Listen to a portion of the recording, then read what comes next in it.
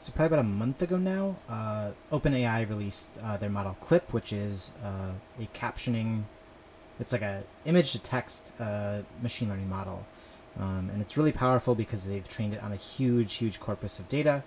And since then, we've seen people being able to use Clip. I'll probably talk about Clip a little bit more in another video, but people have started using Clip to actually guide their GAN models. So I think I first saw this from Ryan Murdoch, whose work is here. I've seen a couple other people do their own variations on it as well, but it's a pretty interesting idea of just sort of like moving latents based on the scoring of a captioning model. So today we're going to look at actually Ryan's Collab Notebook to walk through this, to show how we can generate these ourselves. So some pretty fun stuff. So first off, here is the Collab Notebook. I'm actually going to go ahead and start running it just because some of this takes a little bit of time. So I'll describe a little bit about the process here while this runs. And I will, of course, as always, add a link to this in the video description. Cool. So while this runs, basically we have to use the latest version of, what is it? PyTorch? I think it's PyTorch or CUDA, one of the two. And I don't believe Collab uses that by default, so we're going to have to set this up and run this. While this runs and we install the software, I just want to give a big shout out to Bill, James, and Ashkan, who are recent-ish subscribers to the YouTube channel. I really appreciate the support from folks. It helps support me making these videos, so thanks to those three folks. We just finished selling out all the classes. I'll probably be doing some different types of classes over the next couple months. So as a part of your YouTube membership, you do get discounts to various classes and other things in my store, as well as sort of early access to videos and that sort of thing as well. So if you're interested, I definitely appreciate when folks sign up and support me.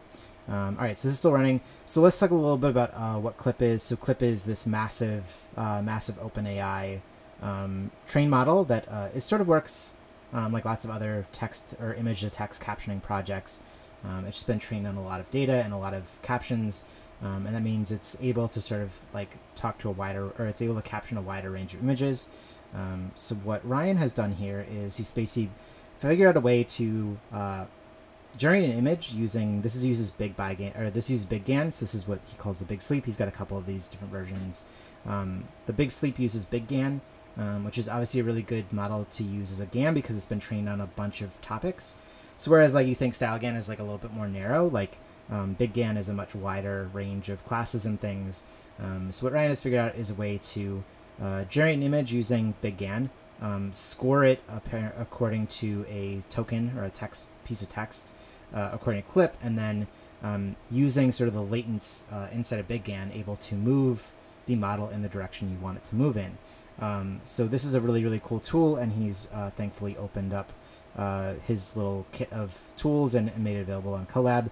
There is a link to his Venmo if you're interested in thanking him. I sent him a little bit of money just because I really appreciate he does a lot of work in the open, and it's very nice to sort of see how other people work. So I think we're just about finished with installing this. So the first thing you have to do with this Collab Notebook is you have to run this cell. Once you finish running this cell, you have to then restart it.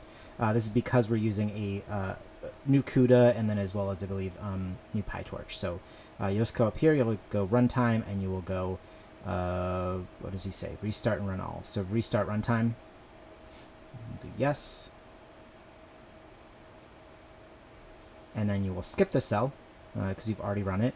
And now we've got to do a bunch of imports of various libraries and things. So I'll go ahead and run this one by one. So run those two cells. And then we need to actually import Clip. And I believe he's importing in a particular model. If you've seen the newest OpenAI work, they've announced two models. One is Clip and one is DALL-E. Clip is the captioning tool, and DALL-E is sort of like AttentionGAN. If you've seen me do my AttentionGAN demo, it generates text to image. They haven't made DALL-E readily available to the public yet, but they have made Clip available. So that's what we're going to use here. So this is now loaded in. So this is the only, this is pretty much the only cell you actually need to edit. So the first thing we need to do is actually edit our token. So this token is basically the caption that we want to generate an image from. So I'm going to try something here. I haven't actually run this before, but we'll see how this one goes. So let's say the white cat chased the red bird around the yard. No idea if this is going to work. I will say this is kind of hit or miss. Sometimes you get really, really amazing images, and sometimes you get nothing. And, you know, it's kind of just is what it is. So let's see how this one goes. So we'll now run this cell to make sure we've saved this. We need to add some helper functions here.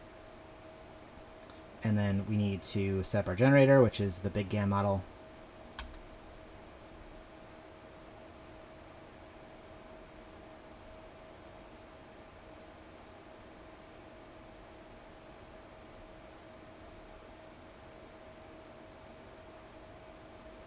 And then while this runs, this next cell just generates I believe a random vector. It's not really that random. I think it's actually not random. It's generated using some of this work. So this will generate our starting point. So I believe with the code that's here, it will always start with this dog, which is probably right for this. I've seen some folks talk about how you probably want to start in a relatively good range or a relatively good area in order to sort of optimize the model. So this already being a dog, we're looking for a cat in a yard. This is probably a good place to start. So let's just see how this goes. So we'll run this cell next. And this will just spit out the default image. And now we're ready to run, is this just the training code, or is this actually, yeah, so this is actually the model code. So now we're all set up here and we can actually run this. One thing that's funny to note is this is actually a really cool thing that I like that Ryan does this. There is a line here that will spit out a dinging noise every time you generate an image. This generates sort of iteratively over and over again. So if you don't like that noise, you can turn this noise off by commenting that out. I'm going to turn this on and just leave it in there.